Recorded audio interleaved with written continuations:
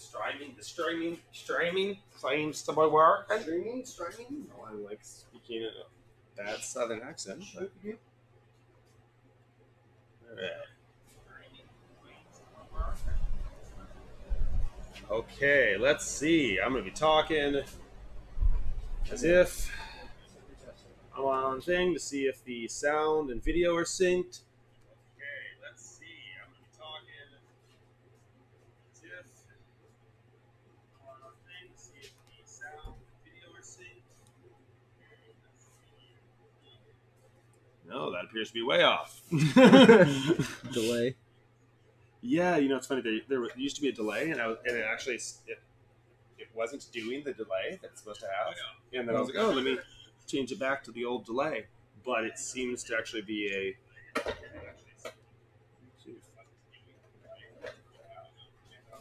Okay, here, talk on camera, so I can like look at the camera, so I'm like seeing your lips too. Let me talk over here. And look at the camera and do it. Hello, my name is Bryce. I'm testing the audio and video for this tasting.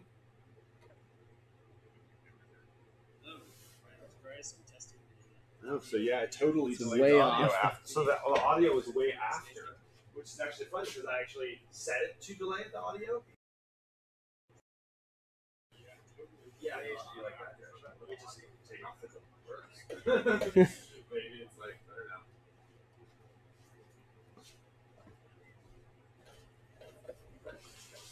know. All right, how about this? Oh, wait, I'll be on camera in a second though. So yeah, how is this working? All right, how about this? Oh, wait, I'll be on camera in a second. So yeah, how is this working? Pretty good. It's a little off though.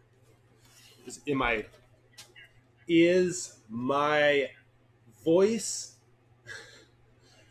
after or before? Is my voice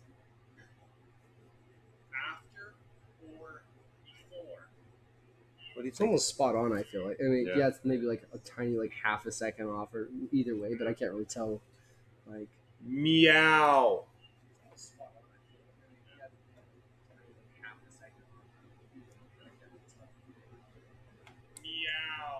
I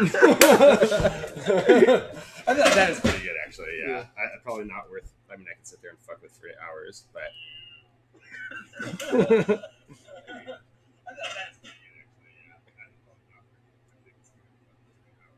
yeah, I think it's pretty spot on. Cool. Sweet. Okay, so. Okay, what happens if I do so? Is because the color that's in the grape goes into the juice and into ultimate. See here? It looked like grape there, and then they added yeast. And it will squeeze the juice out. Using this. So I didn't turn the mic off.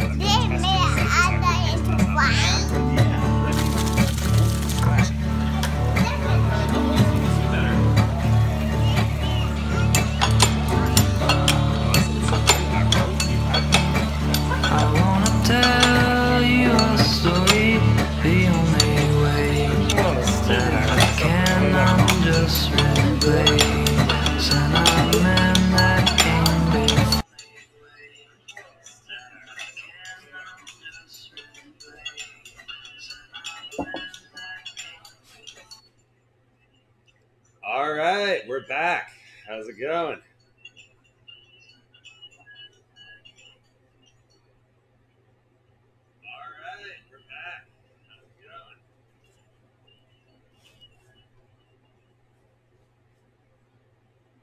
Cool. So there's no like repeater or anything. No repeater. Repeater. Sometimes it like still picks up the old audio of music or something. Okay, cool. Just keep in mind as well that actually once you're like past about here, you're actually not on camera. Okay, so that's our yeah. Okay. Should I be on this side then to like check the comments and stuff? Yeah, that works. This work?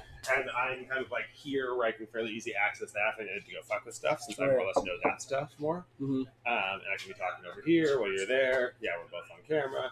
Cool. There's a little bit more. Dog Pinky.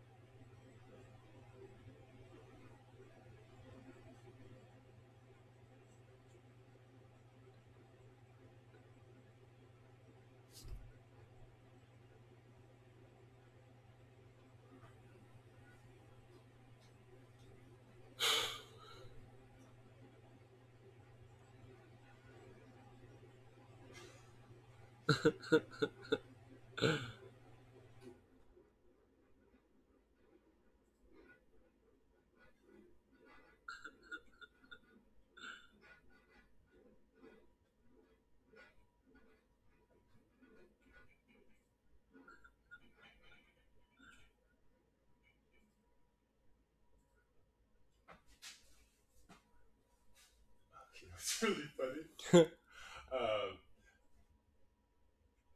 If I'm correct, wait, let me see. We may actually already be live for the YouTube one. We're just. We totally are. Oh man, hurry! Is there any viewers? What's funny is, you know why that happened? Is because Oh man, used to hurry! preview here, and it only went live once I clicked go live. But apparently now, actually, it's not a preview.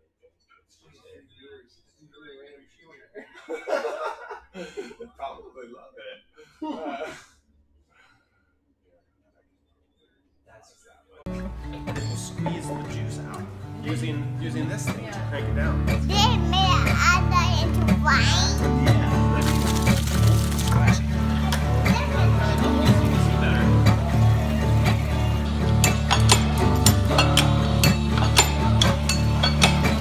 I wanna tell you a story the only way that I can. I'm just replay sentiment that came before.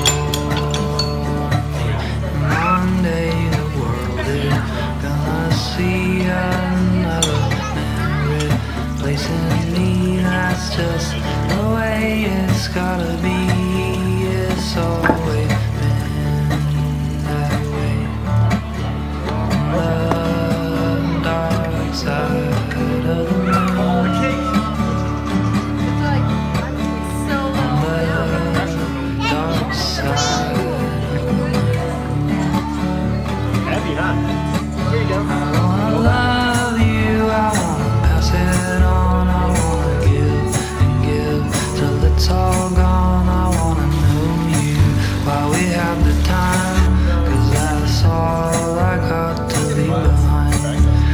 is because the purple color that's in the grape goes into the juice and into ultimate. See here?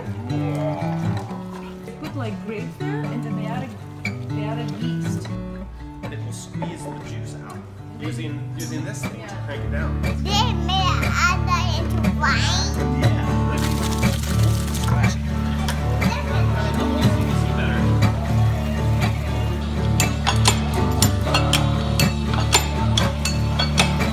I wanna tell you a story the only way that I can. I'm just replay sentiment that came before. And one day the world is gonna see another man replacing me. That's just the way it's gotta be. It's always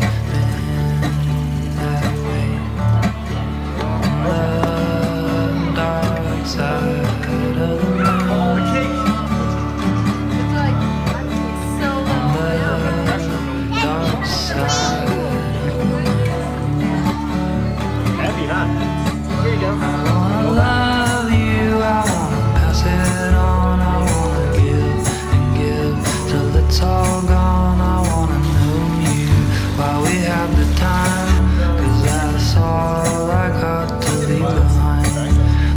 because the purple color that's in the grape goes into the juice and into ultimate. You see here?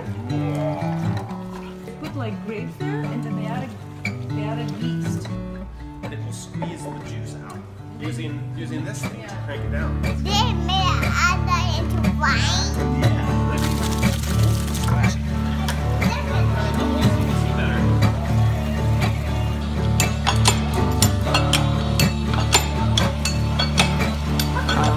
Tell you a story the only way that I can. I'm just replay sentiment that came before. And one day the world is gonna see another man replacing me. That's just the way it's gotta be. It's always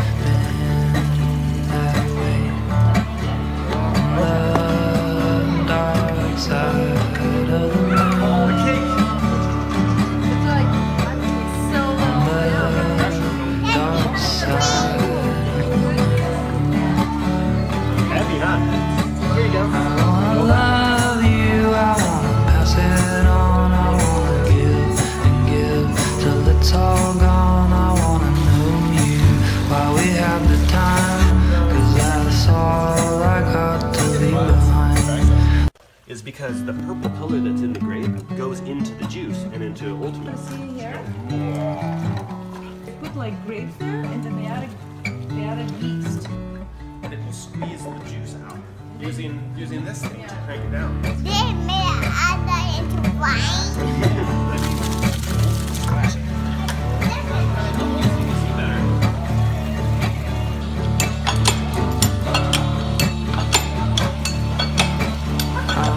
tell you.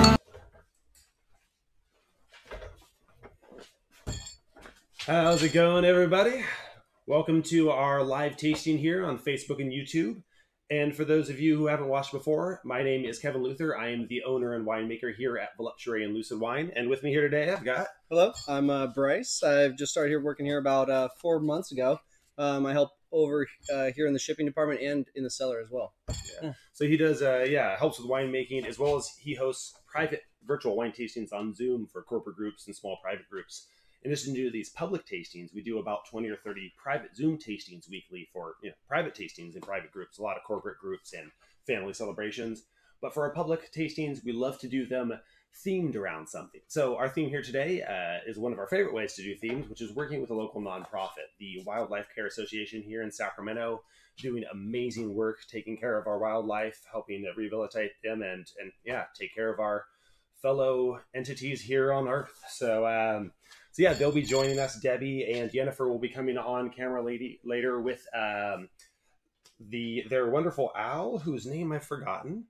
But we have an owl and a snake coming on here later as part of our experience here tonight. So without further ado, we can start rolling into some of the wine tasting here. And in front of all of you, you will have a tasting sheet like this. And that is going to guide you through the 5 wines we're tasting through. We have the full-size bottles here today, and many of you guys have your small wine tasting kits with the little mini bottles, either are 2 or 4 ounces.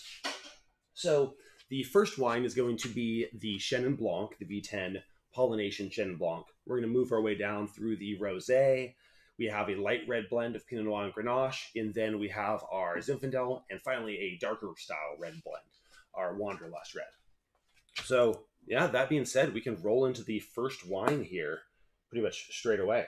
The first wine, like I say, is the V10 Pollination Chenin Blanc.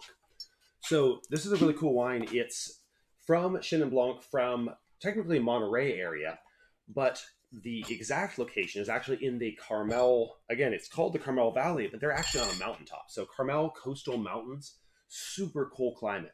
So this was actually picked in October, pretty late for a white wine, and yet at about 21 bricks, pretty low sugar level with a lot of acidity. So this wine has a really crisp characteristic to it. And then along with that crispness, there's a creaminess and a richness you're going to notice. So for me, this is a really interesting mix of like citrus or early ripeness orchard fruit. So it might be like pear or apple, but it's crisper versions of those fruit with some citrus characteristic. But all of those fruit aspects intertwine with like a creaminess that's going on. So I don't know, what flavors are you getting on that? Yeah, I get kind of a lot of orange, and then you were speaking about that kind of toasty oak flavors. As long with like a lot of kind of yeast derived kind of like surly aging on that as well.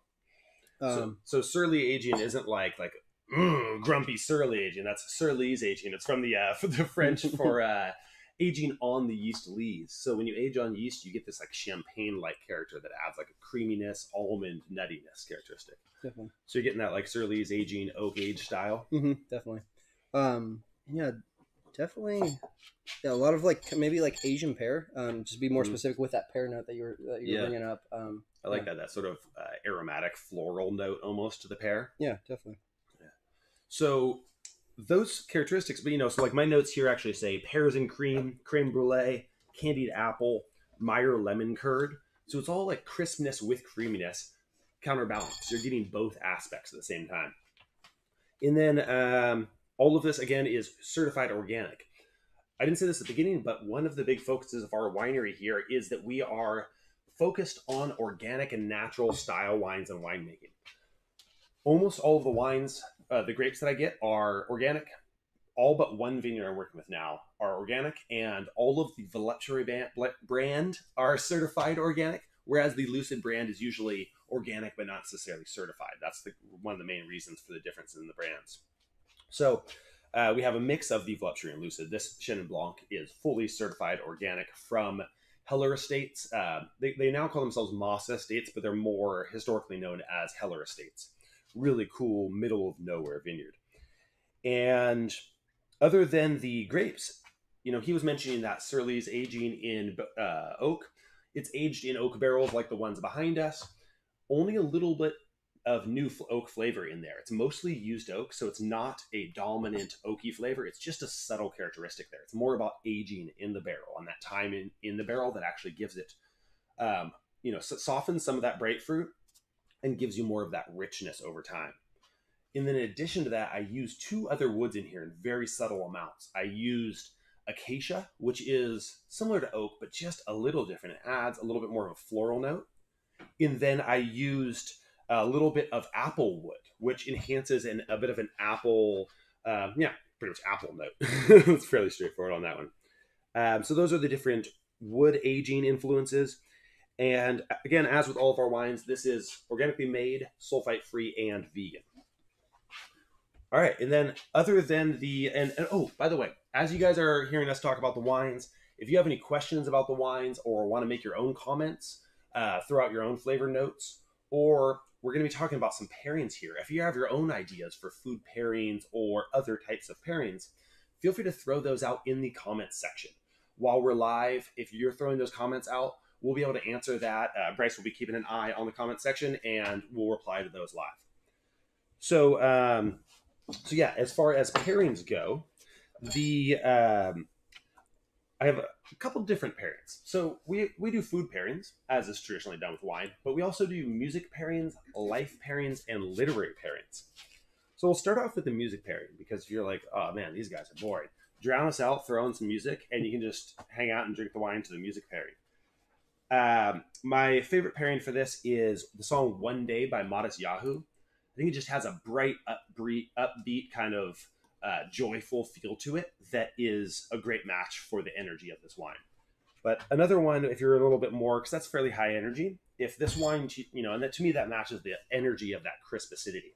But if you're in a little bit more of like a chill mood, kind of feeling that more creamy richness of this wine for the music pairing, then the song Aqueous Transmission by Incubus. It's a super melodic, like yoga. It's like you'd honestly get a massage to that or something, or do yoga to it. So it's a really chill song. And then again, throw out your own music pairings. If there's a different song that you think would be a good match for this, throw that out in the comments. Then my life pairing for this is, this for me is really like a baking hot summer or hot day in the kitchen kind of baking wine. I want to do like making some pies, making some lemon curd, making creme brulee, canning pears. You're in a hot kitchen and you have this like chilled down in the fridge, super refreshing to like cool you down amongst that hot kitchen. And feel free to throw out if you have any other pairings that you'd like. You're like, no, dude, that is not what I do with it. I've never seen it before, but because you can usually get blackberry rhubarb, strawberry rhubarb, probably maybe like an apple rhubarb pie. I'm kind of bringing some more that tartness to the apples as well. Yeah, I'm just using green apples in the pie. Yeah, that's cool. Definitely. I like that. So that was kind of the life pairing and the food pairing at the same time. And then lastly, my literary pairing is an excerpt from a poem by Tony Hoagland in his collection of poems, Donkey Gospel. Yeah, it's a ridiculous name for a collection of poetry. But he says, "A little dogwood tree is losing its mind, overflowing with blossom foam, like a sudsy mug of beer, like a bride ripping off her clothes, dropping snow-white petals to the ground in clouds. So nature's wastefulness seems quietly obscene. It's been doing that all week, making beauty and throwing it away and making more." I don't know why. I just love the like natural sensuality of that. And this wine just like, yeah. So yeah, those are my pairings on that one. Yeah. Do you guys have any food pairings you would throw up? I know you can't respond, so. Send them over my way. I'll read them out for everyone. Well, so that is that first wine. And before I roll into the second wine, I also just want to double check. Again, if you guys are having any trouble seeing us or hearing us, throw that out in the comments section. We can always make adjustments. But since I haven't heard any complaints or comments yet, I'm guessing it's all coming through smoothly. And then in the meantime, I also want to give a shout out. A lot of y'all viewing right now are from the McGeorge School of Law here in Sacramento. And I know that Kelsey Menefree did a lot of organizing and was the first one to reach out to me. Thank you, Kelsey, for organizing this and getting so many folks to support this great cause, and as well as our little micro winery by joining this tasting. And I guess it's the wine club at McGeorge School of Law, so kind of cool. And that's headed up by Professor Michael Vitiello. I don't know how to pronounce it, but yeah, he's apparently an awesome professor and is sort of the host for their wine club. So thank you guys so much for joining us. And before I roll into my next wine, I got to crack a beer. It's a palate cleanser. Great Saturday beverage. Yeah. Mm-hmm. Yeah, I think my favorite pairing for wine really is beer. We've thought about doing a wine and beer pairing, where it's literally just pairing with each other. Have a beer, you just space them out. You beer then wine, beer then wine. Yeah, exactly. I feel like this is the Slightly Mighty Low Cal IPA from Dogfish Head, one of my favorite breweries. And it's just a really easy drinking session IPA. And I think that goes really well with a white wine, sort of light and refreshing, hot summer day kind of match. Doesn't overpower it either. Yeah. So, it does work. So that's my beer pairing. So our second wine here is the L2 Urban Flora Rosé. So to give context for this rosé, I'll explain one more thing about that first wine. That is a Chenin Blanc. But it's a Chenin Blanc made in the skin contact style, which some people call orange wine or golden wine. That's why it has a little more golden color than you're used to in a white wine. It's because it was fermented partly on its skins, which actually extracts more intense flavor into the wine as well as a little bit of golden color. Well, when you think about that, yeah, you extract color from the skins into what is otherwise clear juice. Well, with a rosé, you get the color from the skins, and if you make a dark red wine, that's made by leaving the juice on the skin throughout the entire fermentation, because the juice of a red berry is actually clear, and the skins are where all the color come from. So you really have to have that long skin contact for making a red wine. To make a really, really light rosé, you separate the juice from the skins almost immediately to get just the light color of the juice of the red grape, which is basically clear. To make a kind of dark pink light red rosé, you leave it on the skins for just a couple of days, like 48 hours. And you'll get a really nice, light red color. And also a lot of light red flavors, like strawberry, watermelon, cherry, hibiscus. I don't know. Those are some I get all those fruit flavors, but are you getting anything else on this? No, just like this big Watermelon's like the big one that I get on. Yeah. Kind of immediately that and cherry. For the fruit flavors at least, and then kind of delves into kind of one of those more complex flavors derived from like the barrel and some of that aging. Yeah, and he points out something which is that after having it on the skins for a couple of days, we press this off either to tank or barrel initially, but ultimately it ends up finishing fermentation and aging in oak barrels. Again, neutral oak barrels, so it's not like an oaky rosé, but it has that oak barrel aged flavor to it, where you get a little bit of that Surly's aging, a little bit of that creaminess that's almost like cherry vanilla or something, you know. But mostly it's fruit forward. You'd almost think it would be sweet, but you'll notice it's more crisp. You're getting more this hibiscus cranberry kind of thing on the finish. And that's just because it is a crisper, higher acid style of winemaking. For rosés, you tend to pick the grapes a little bit earlier when they have more acidity than they would for red winemaking generally. So, cool. That is basically the winemaking behind it. And this is a mixture of Barbera, which is from up in the Sierra foothills, mostly Cooper vineyards, a really great Barbera vineyard, and then also a little bit of Pinot Noir and Muscat, which the co-fermentation of those two together is where you get a lot of those light red fruits and floral aromatics as well. So, yeah, let's see. Roll into some of the pairings here. So my favorite music pairing for this, I'm really torn between All the Time by Bahamas, which is just a really laid back, relaxed style song that I think matches the vibe of this. Or, I've been recently doing some Lovely Day by Bill Withers because I think it has more of that like bright summer day that I feel like I would drink this wine on a hot day, just, relaxing by the lake or the river or the pool with my friends, just in that hot day, relaxing in the sun kind of thing. But I feel like I have to give at least some nod to my music pairing Comfortably Numb by Pink Floyd. Mostly just because it allows me to make two bad puns in one song reference. We're probably not comfortably numb yet, but drink a few more of these and we'll get there. Yeah.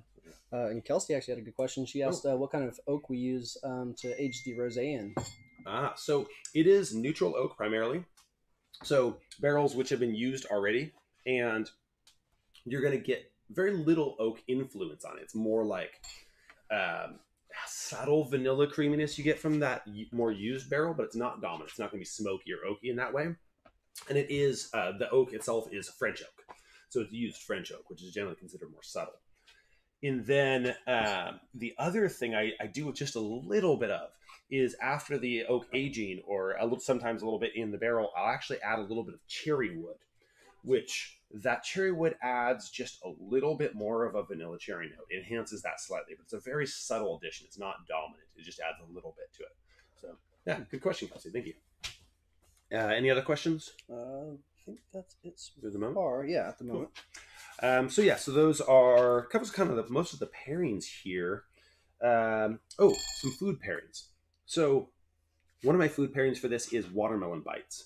Which is watermelon, mint, and feta, like together on a toothpick. Just pop that bite in your mouth, and you get that watermelon fruit that's really dominant in here. Plus that little bit of mint. There's like a subtle herbaceous note in this wine that I think more is like lemongrass, but playing off that mint characteristic. Mint or basil, yeah. Either one will kind of work with that. That sort of aromatic herbal. Yeah, definitely. One thing I like to do with this one too, because this is actually my favorite wine that we make here, is take some sour beer and kind of go half and half with the sour beer and this. Combined back to kind of our beer combos and beer pairings, makes like a nice spritzer almost. Yeah, that's one of the things. We get a lot of comments that this wine reminds people of sour beers, or almost like a really fruity style kombucha, where you have all that fruit, but you also have a crispness to it and a little bit of funkiness at the same time. So yeah, super good as a spritzer. We started doing that. Like, we have our 4:00 team tequila shots that usually result in beer after that as well. And so we started playing around with this wine with sour beers. Was a really nice mix. And then I also really like this wine with tacos. I think just, kind of fresh style California tacos. Could be Mexican tacos, but I'm more familiar with the California style street taco status, and especially fish tacos, where you have fresh lime squeezed on top and that really refreshing style. Goes great with this wine. And on that note, my literary pairing comes from the author Tom Robbins and his book Jitterbug Perfume. And he says, never underestimate how much assistance, how much satisfaction, how much comfort, how much soul and transcendence there might be in a well-made taco and a cold bottle of beer. And, I choose that quote because I think that wine has such a culture of this high-end fancy vibe where you just can't have fun with it anymore. And I think beer has like taken that role of being like the drink you can have fun with, enjoy with a taco, and just enjoy that experience of like taco and beer pairing. But like, why can't wine pair with tacos and just be like a relaxed environment? A new thing, yeah. Yeah.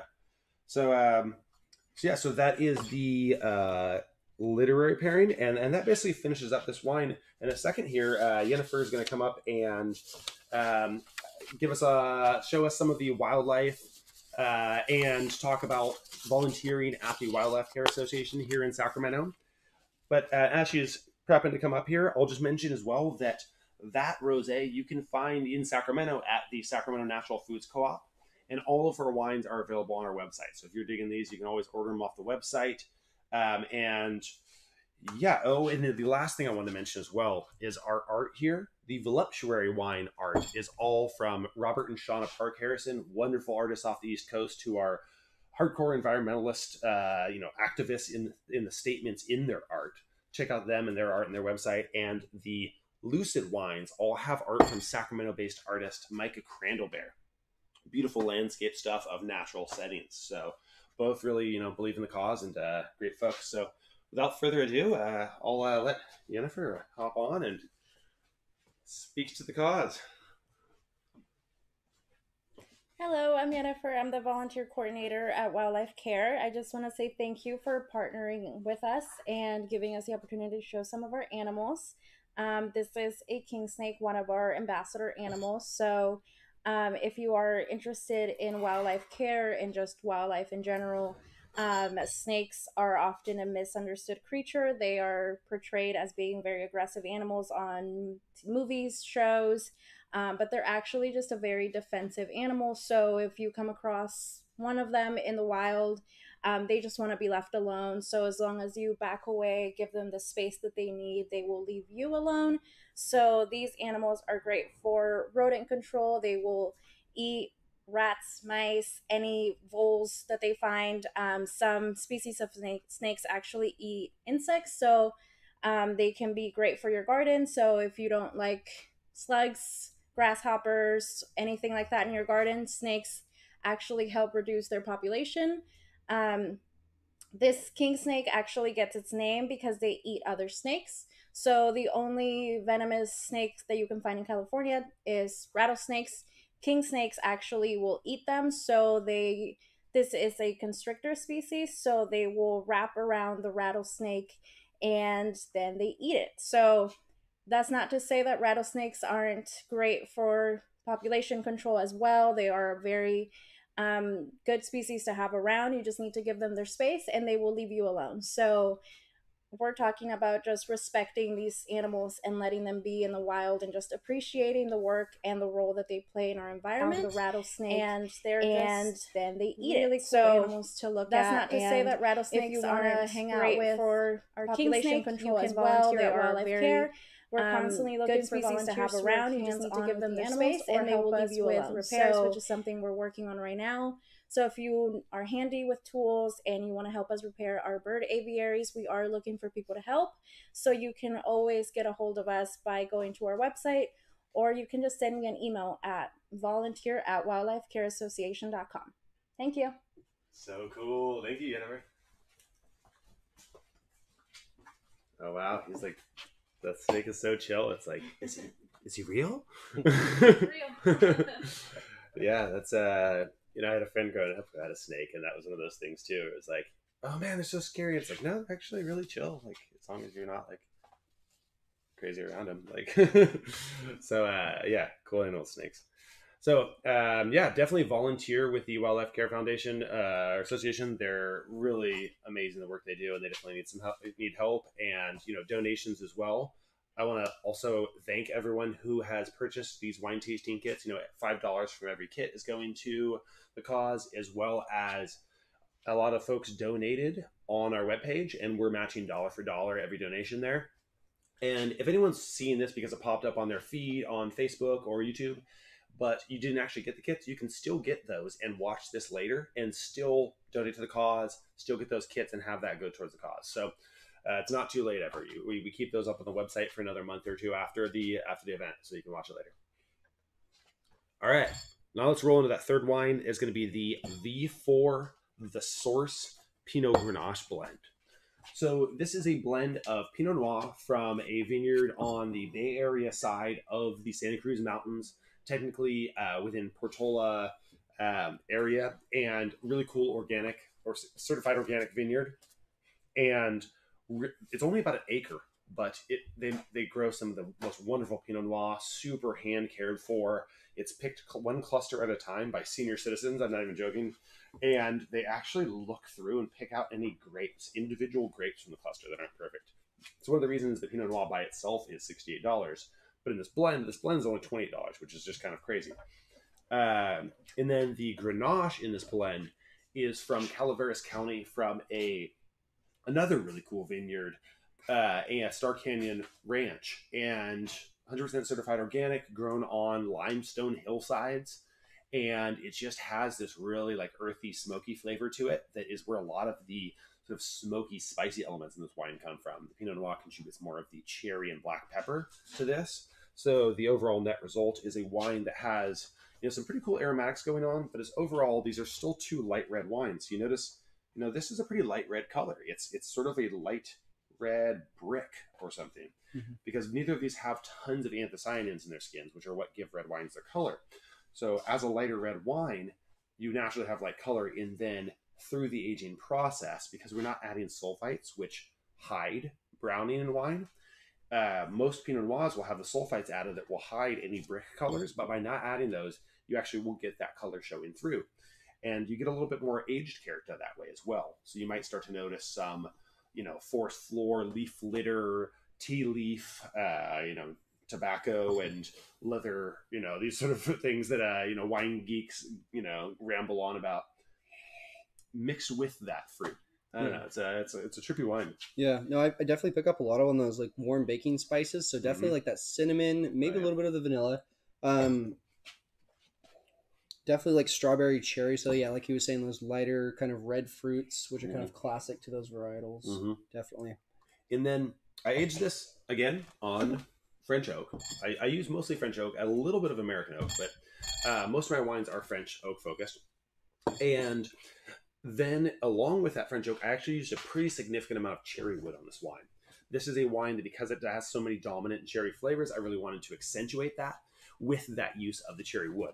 So just it accentuates this cherry almond note in the wine.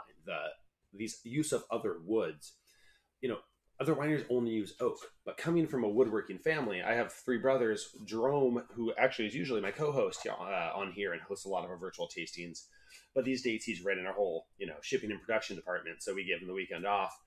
You know, he worked in the woodworking industry. My other two brothers both currently, one owns his own shop, another one runs a shop, so they both are woodworkers, make furniture basically for a living. And when I went into the wine industry, looking at barrels, naturally, it's like the only major influence of wood in the wine industry. It's like, why do you only use oak? We use all sorts of cool woods in the wine industry, and other hardwoods, especially like cherry and maple and, you know, hickory and stuff, seem like they would be great in terms of they smell great when you're sawing them. They smell great if you use them for smoking and barbecuing and so on. So I started experimenting with them, and cherry works really great in light red varieties like this. So I'm curious if people are spotting that in the wine. I personally notice it, but I also am the one who added it, so I'm very aware of its influence on the wine. So, but yeah, let me know if you guys are spotting that in the wine.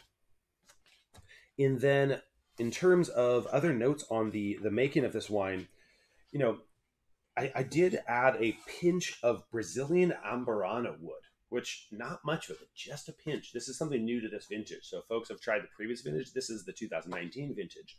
And on this one, this Brazilian wood is used in a Brazilian sugar cane spirit called cachaca. And they use about 12 different Brazilian woods that are pretty much only existing in Brazil. And this one in particular is the most aromatic of those woods they use. It contributes a huge, like, cinnamon, vanilla, borderline medicinal kind of like cherry vanilla characteristic. Vanilla cinnamon characteristic. So it's crazy aromatic. So just a pinch of that, and that way it lifts that cinnamon vanilla note in this. But you'll notice it's not a super tannic wine. It's overall pretty smooth. Not heavy, not this long, dry finish. It's got some lift to it, some crispness, but then the finish is quite easy. As far as pairings go, my music pairing for this is, since this is a blend of two different varieties and it's kind of a quirky pairing, you don't see this normally. Pinot Noir is traditionally from Burgundy. Grenache is from, the Rhone Valley, specifically in the Southern Rhone, used in their blends. And they almost never are seen together in a blend. So it seemed like, two kind of quirky characters in the same blend. So I chose the song In Spite of Ourselves by John Prine and Iris Dement. If you haven't heard that song, it's a super fun song of this couple that just seemed like a total odd couple. And they're just super eccentric throughout the whole song. It's a really fun song. And the life pairing for this is relaxed, summer bonfire. You're maybe at the beach or out camping with friends, in the high Sierras, relaxing in a mountain environment by a campfire. Maybe a friend's playing a guitar and you guys are sharing some wine, some good conversation on the campfire. This is that wine for me, but not like a winter camping where it's like raining and you're miserable. This is like summertime bonfire relaxing, this just doesn't feel like a heavy wine for me. This isn't your winter red. Yeah, and both of these, are very light varietals too. So they're just kind of easy drinking, light red, just to kind of quaff. Yeah, exactly. So these kind of, Pinot Noir, Grenache, Sangiovese, Gamay tend to be lighter reds that you maybe would want to have in summertime and even chill down a bit. You can drink this a bit chilled, almost like it's like a heavy rosé, but, just as a lighter red. And then my food pairings for this goes, this entire recipe is basically an exact dish from an awesome restaurant in Sacramento, a Michelin noted restaurant called Localis. And they pair this with jerk quail, slightly spicy, with cornbread and ginger stuffing, black bean puree, carrot and cilantro slaw, and micro cilantro. So yeah, just cook that up at home. It's a great pairing. You guys can all do that, right? But really this goes great with any kind of lighter meats. Or if you're vegetarian, this goes really well with cheeses in general, but particularly sharp cheddar, Asiago, or any other kind of saltier style cheeses like Parmesan or something. This also goes really well with olives and pickled things, just because it has that kind of like a little bit of earthy, leafy funkiness, that goes with pickled stuff well. Okay, I think that, right, I almost forgot my literary pairing. I don't know if it's so much as a literary pairing as it is just a quote I like from Russell Brand from his book entitled My Bookie Wook. Yeah, and he says, we all need something to help us unwind at the end of the day. You might have a glass of wine, or a big delicious blob of heroin, or a joint to silence your silly brain box of its witterings. But there has to be some form of punctuation, or life just seems utterly relentless. So I think, I've had people say, oh, that's like a sad quote. I'm like, I didn't think of it as sad. I thought it was more as like, yeah, we all need a break. It's like life can just be like work, home, and just break it up with like something. And for some people that's, including apparently, Russell Brand, he was an alcoholic for a while. So for some people that's like just wine or weed or drugs. But that can be hiking, that can be yoga, that can be exercise. Something that's like a punctuation, a break from the routine, breaking your life up and doing something different, whatever makes you relax, in a nice balanced way. Don't go down Russell Brand's early life path. So that is the third wine here. Our first red. We have two more wines coming up here, but next we have Debbie Duval, who is the WCA board member and expert owl rehabber. And she's going to discuss the importance of owls in maintaining the environment and the special benefits of using them for eco-friendly rodent control in vineyards. So that is something that's really cool. We have our own small vineyard, but we haven't yet looked into this kind of rodent control. But this is something you do see in vineyards as an organic alternative to other ways of controlling rodents, is to actually use owls. So without further ado, I'll let Debbie hop on up. Welcome, Dave. Hi, thank you for having me. And as Jennifer stated earlier, I also would like to thank Kevin and Bryce both for helping us and partnering with us to raise money for our organization and help us continue our efforts to give wildlife a second chance out there. Without people like you guys and organizations that step in to help us, it would be hard for us to continue our work. We are pretty much 80 to 90% funded by donations just from the public and from organizations like yourself. And we get very little grant money. We do apply for them when we can. But other than that, it's pretty much funded by donations just from the public and organizations like yourself. So we did bring our barn out tonight since this was a wine tasting event. And we do... barn owls, we have several requests every year for barn owls to be released at some vineyards. We do a release every year in Clarksburg, and we've done some in Cape Hay Valley at some vineyards down there in the past. And they really like having the barn owls out there, especially the barn owls, because their diet is almost 100% rodents. Other owls will eat rodents as well, but the barn owl is notorious for eating mice.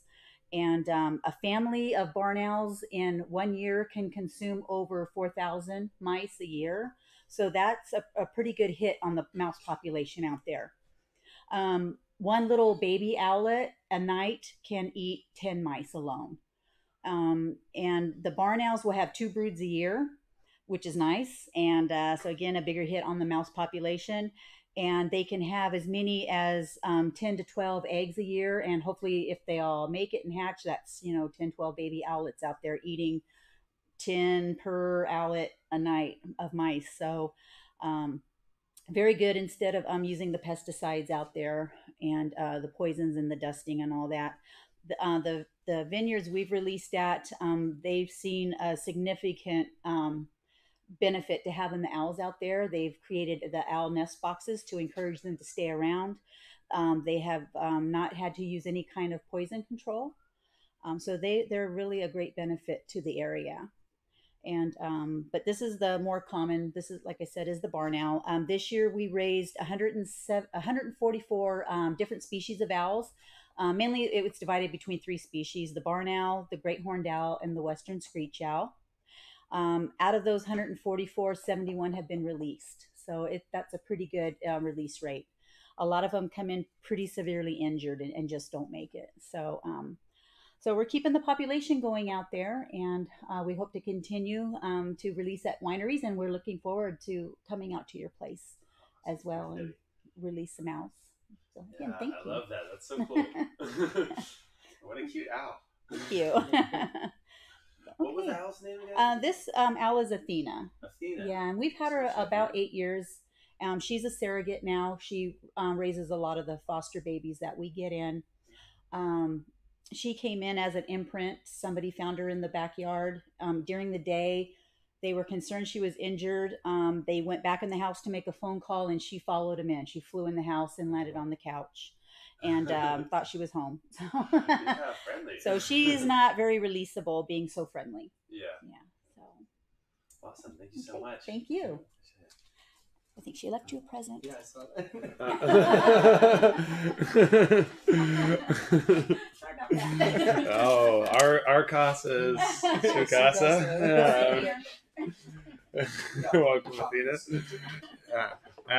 So yeah, we're a natural winery, very natural. We just.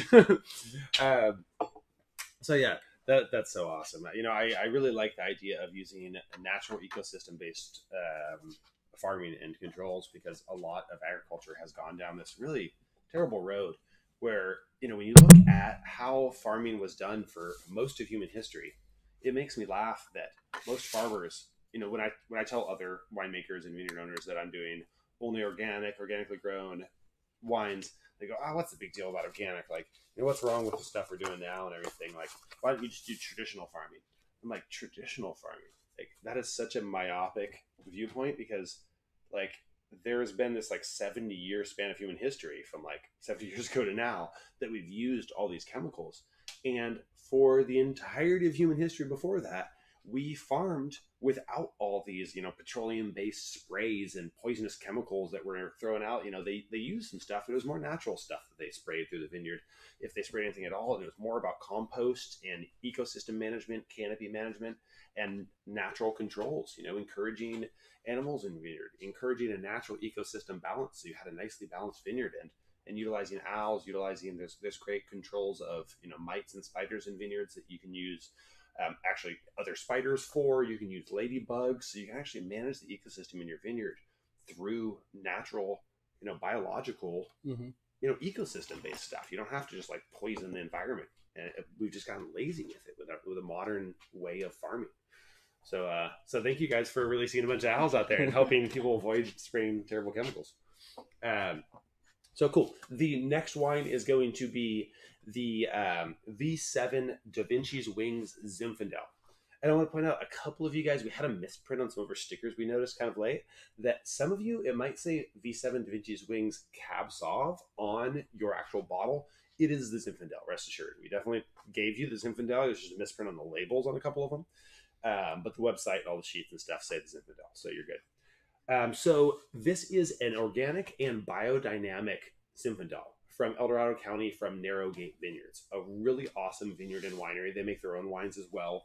And to explain that a little bit, this is not only organic, which we've been talking about already, but this is also biodynamic, which is a kind of farming which is like organic taken to the next level, where they utilize ecosystem theory and more animal-based stuff, where they, for their compost, they use fertilizer from animals they have there on the property. They let their chickens wander through the vineyard and peck around, and that's some natural bug control, and it opens up the soil. And so they utilize the environment. If they're going to spray, they spray using natural things growing on the property that have natural controls of, for fungus and mold control. They utilize things from the vineyard like chamomile and these different mixtures. So it's a really cool form of organic farming. And then they also do some really interesting stuff where they utilize moon cycles, and they plant and harvest according to the moon cycle and the effect that has on the plants, and whether there's going to be a lot of things pulling upwards through the plant during different parts of the moon cycle, or down into the roots during different parts of the moon cycle. So it's a sort of pseudo-scientific thing, where this theory of farming was based on some really ancient theories that were kind of pre-scientific. But a lot of it makes sense scientifically, and some of it doesn't. But it's a really interesting system of farming. I don't know. Have you tried a bunch of biodynamic wines? It's kind of a trippy thing, right? About 2 or 3 weeks ago, I actually went up to Narrow Gate Vineyards myself just to try some of their wines. And yeah, they have a lot of the same kind of winemaking style, natural wines, no sulfite wines that they do, pet nats and stuff. Sweet. Yeah, it was really cool to check that out as well, just to see where we source the grapes from and see how they make the wines from the same grapes. Yeah, they have a really cool style of their own. Frank Hildebrand, the owner out there, really kind guy. He and his wife Tina are just wonderful people, and make some really cool wines.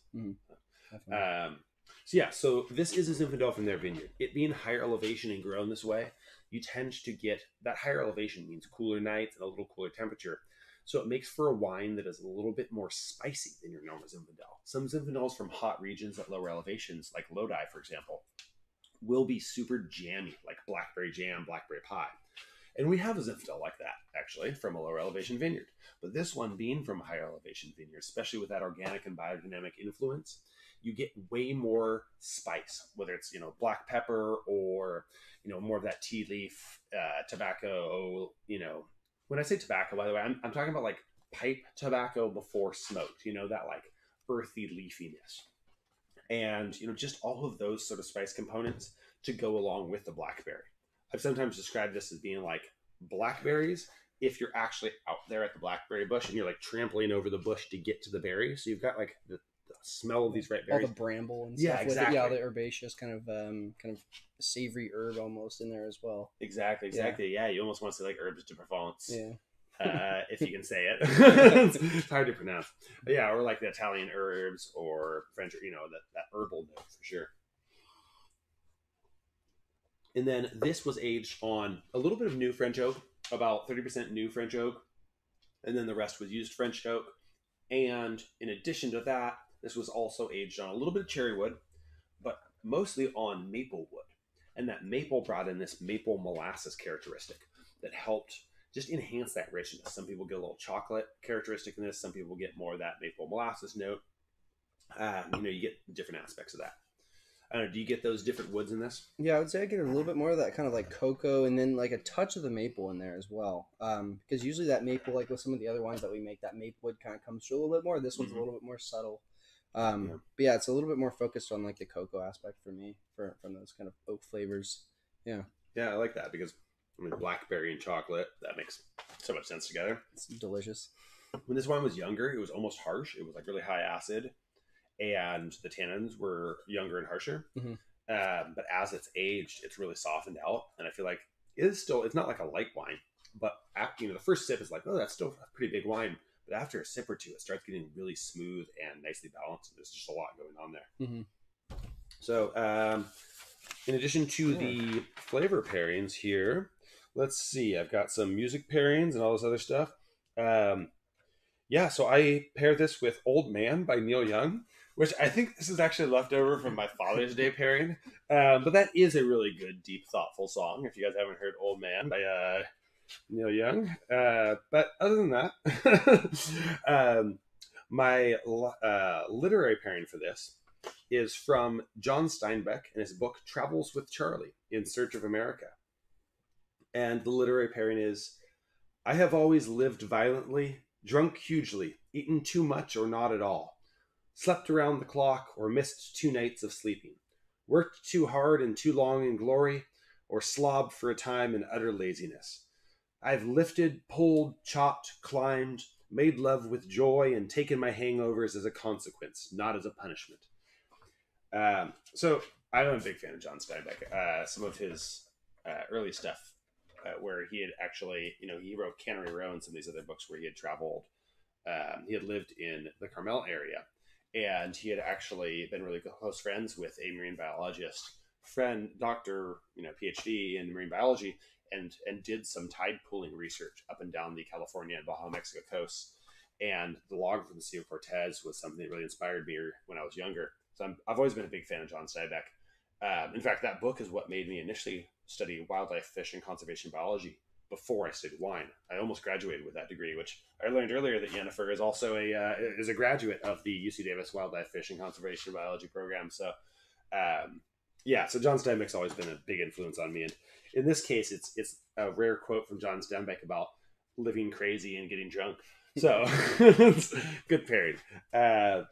We actually had a question on this one. Cool. Kelsey asked again, does this one go through a malolactic secondary fermentation? Yeah. So all of our red wines go through that malolactic, but so basically what she's referring to for those of you who aren't as familiar with some of the behind the scenes winemaking terminology, is malolactic fermentation is the secondary fermentation that happens in some but not all wines. So the primary fermentation is how we get alcohol. It's yeast turn sugar into alcohol.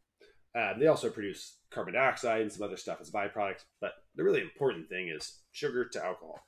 This is literally the same process that happens in beer, wine, hard cider, any alcoholic product starts as a fermentation from sugar to alcohol. That's the base thing, magical thing. And so after that fermentation is done, or sometimes sort of concurrently, bacteria, particularly the class of bacteria called lactic acid bacteria, convert malic acid to lactic acid. So it's actually a fermentation of an acid, which is kind of crazy. It's like, wait, but okay, if the fermentation is sugar to alcohol, well, this is an acid fermentation.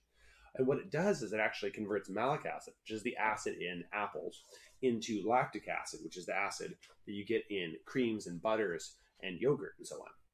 So it softens wine and it gives it like a creamy, buttery quality. And, short question, long answer, yes. Long story short. Yeah. But, most reds go through malolactic fermentation, and most barrel-aged whites as well, because lactic acid bacteria and malolactic fermentation will occur kind of naturally through the natural bacteria that exist just in the air and on the grapes and in the barrels. So if you barrel age a wine, it will tend to happen naturally.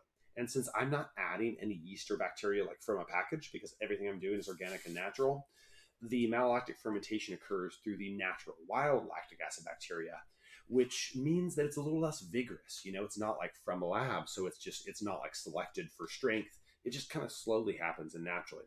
So all of my wines after fermentation age all the way until the next spring or summer, and I bottle them up. So it kind of varies wine to wine. They may only go through a partial malolactic fermentation. So I give all that explanation, probably just say yes, but part. Great question. Yeah, great question. Yeah, and that more or less finishes. Oh gosh, Food pairing. Food pairing. So I have written down here steak, shiitake mushrooms, stir fry, and dark sauces. So I think this having kind of a weight to it and a depth and darkness to it. I think meat and darker sauces are a natural pairing for this. Mm-hmm. But you know, there's lots of stuff to go with this. Do you have any other thoughts off the top of your head? Really like the shiitake mushrooms, but yeah, just anytime you're grilling mushrooms, but like pre-soaking them with like a soy sauce or a Worcestershire, any kind of like meaty, savory sauce, and pre-soaking those, and it's just going to add kind of that umami flavor of the mushrooms and make them more meaty to kind of replicate meat per se, or even pair with the meat. It'll make it go even better. Or you can soak them in the wine themselves too before cooking, and that'll just add to the dish's complexity even more. I like that. Yeah, getting all those spice components and depth into anything, because you could infuse that. I mean, shiitake mushrooms are shoo-in because they already have so much umami and earthiness. Yeah. But really, any mushroom or even like something that soaks up flavor, like tofu, you know, for the vegetarians. Because for meat eaters, I feel like this is also something which I don't have written down here, but I think this is a wonderful lamb pairing, because this has some of those sort of almost Indian spice components that I think go really well with lamb, like cumin or cardamom or something. It has some of that characteristic in it naturally. So yeah, that is that wine. Oh gosh. Okay, this is definitely from the Father's Day event, but since it's on my sheet and I'm basically like Anchorman, you know, I just read whatever's on the teleprompter in front of me. I'm gonna read my dad joke pairing for this. Yeah, so the dad joke pairing this. So there was a spider in the bedroom, and my wife told me that, like, you know, I want to kill the spider because she's like freaking out, but she's like, no, you need to take the spider out. Like, don't kill him, take him out. So I took him out. We went out, had a few drinks. He's a nice guy. He's a web designer. We're working on our studio I'll be here all audience night to have the laugh track. Thank you. Thank you very much. That's why I call them bad dad jokes. All right, cool. We're just about ready for the fifth wine, and you guys can somewhere here. Yeah, you can pour the fifth wine, the L8 Wanderlust Red Blend, into your glass. But while you're starting to sip on that and enjoying that, by the way, it is a blend of Cabernet Sauvignon, Barbera, and Zinfandel. And I chose this blend because I think it was just a really good mix of, you know, Cabernet Sauvignon providing the backbone. It's a more full-bodied red wine. It comes from the Bordeaux region of France, and it's the backbone of the Great Bordeaux blends. And then Barbera is a grape from northern Italy that provides a little more crisp, fresh fruit acidity, and, you know, this nice blackberry, raspberry, cherry kind of bright fruit characteristic. And then you can bring in Zinfandel, which it was my more jammy style Zinfandel. So I brought in this blackberry jam component. So you get a wine that's really intense. It's got a lot of flavor, dark fruit, rich like vanilla chocolate notes, and even a little bit of spice and smoke, but which is overall balanced and smooth. And that's the nice thing about blends, is they tend to be really balanced and smooth. Before I get too into that, I just want to give a little intro so you know what you're sipping on. We're going to tell you guys a little bit about, well, the wine kits that a lot of you guys are already having in front of you, but tell you about some of our upcoming stuff, as well as our wine club subscriptions, just for a minute or two, give you a little intro to that, and then we'll return to the wines. So here I have in front of me our wine tasting kits. So those of you at home have these little mini bottles, and I'm sorry, we actually just added our actual wine labels on the mini bottles as of like a few days ago. So these aren't on the ones you guys have at home, but for all future shipments, it will not only have the identification of the wine, but it'll have our beautiful art from Michael Crandallbear and Robert and Shauna Park Harrison on the mini bottles. But you can purchase, no matter what, it's always 5 wines for these virtual tastings. And you can either get the mini tastings, which is about half a glass of wine each. And by the time you're done with it, you'll have had about a third of a bottle of wine. You can still drive legally. You know, that's a really nice amount for a kind of a wine tasting, right? Then we have our larger tasting, which this is really great for, you know, lushes and people like me who just really enjoy drinking a little more wine. It's a very, very nice amount, 4 ounces, about 100 milliliters, and this is just short of a glass of wine each. So this is more, you know, the evening where you're having a nice night at home. You know, you and your lover just want to drink some wine and not drive anywhere. That is a really good, you know, tasting size. It also works really well if you want to share that. You know, if you're more of a drinker, you each get one. If you want to share that, that works as well. Or another great option for that is what we call our 2-person pack. It's sort of the date night option. It's 2 of the mini taster packs plus a full bottle of our L8 Wanderlust Red Blend. Well, it does vary tasting to tasting, but it's often that one. And that way you each have your own mini tasters, but you got a bottle to just kind of relax and enjoy afterwards. So that's a really good option as well. And then last but not least, we have our 5-bottle option. And that's for people who really just want to see the thing in its full original style in the full bottle. And you know, we only have 3 up there, but it's normally the full 5. That's because we've been drinking at those. So yeah, staff tastings, 4 o'clock. End of day, we do a little drinking, and then over here, off to the side of it, we have our subscription boxes. So we have a wine club, but our wine club is a little different. We do monthly subscriptions, and we ship it to your door.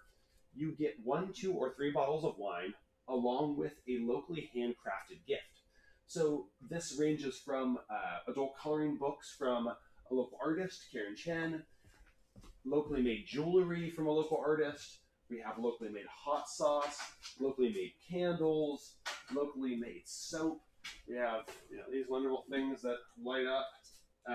So we've got lots of fun stuff here that come along with your wine delivery. And that's just a free add-on as a special way to help promote local things we believe in, local artists, local artisans, and working with nonprofits as well as we're doing today. So cool. We'll return to that wine now.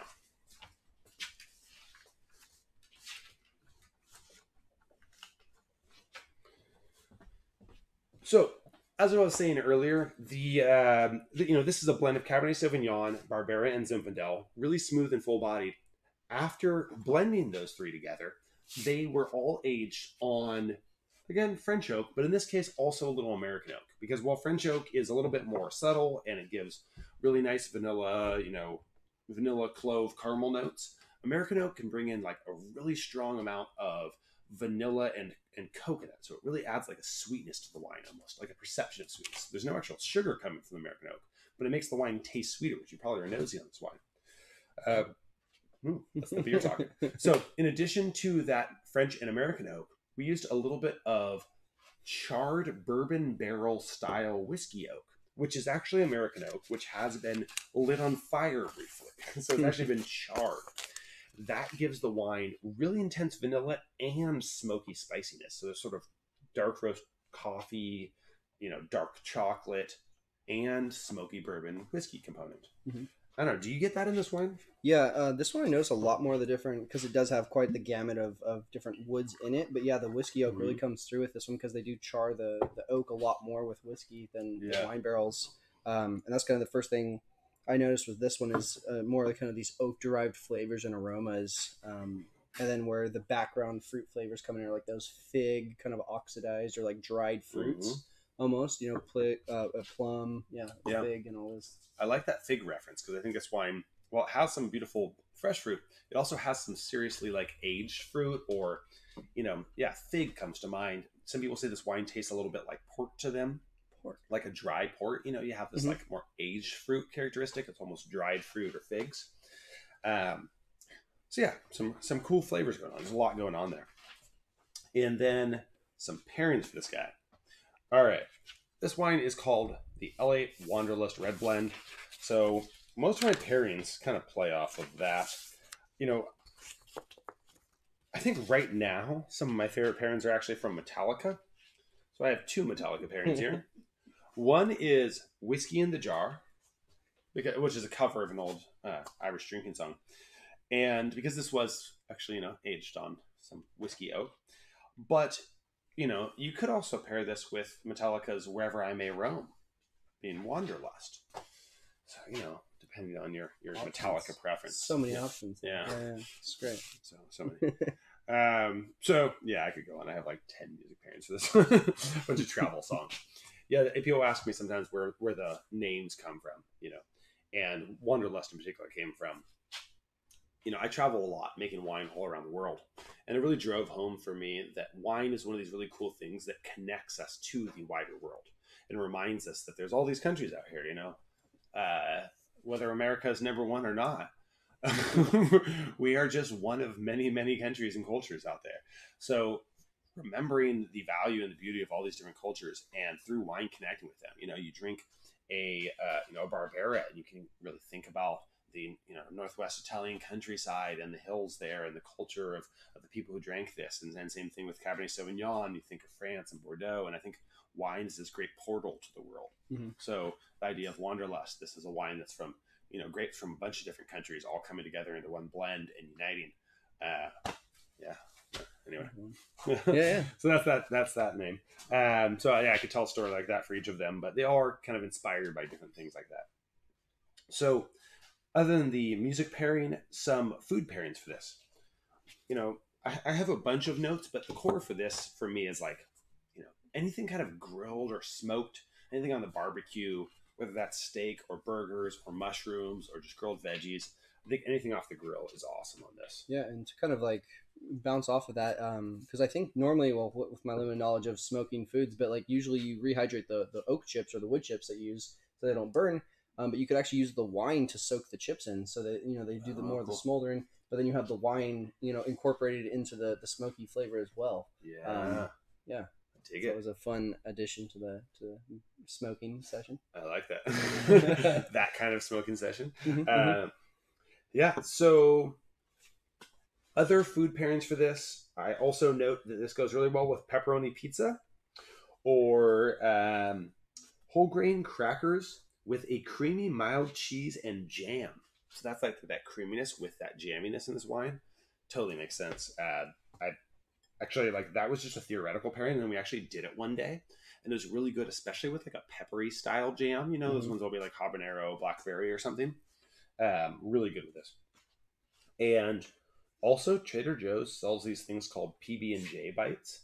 They're peanut butter and jam, peanut butter and jelly, bite-sized chocolate-covered things, and it was insanely good with this wine, actually, as like a dessert pairing. And back to the pepperoni pizza, actually. There was a pizza shop in Chico that they had pizza, but you could over at their condiment station they had a peppered or a powdered rosemary, and so I've since made that from the house. I just, whenever I see a rosemary plant, I clip off some of it, let it dry, powder it, and then just putting that on top of the pepperoni pizza adds a little bit more herbaceous flavor to the pepperoni pizza, good. Which is even better. That little herbal note along with, because I think this is a wine that has so much richness. It's like really good with something that's rich like pepperoni.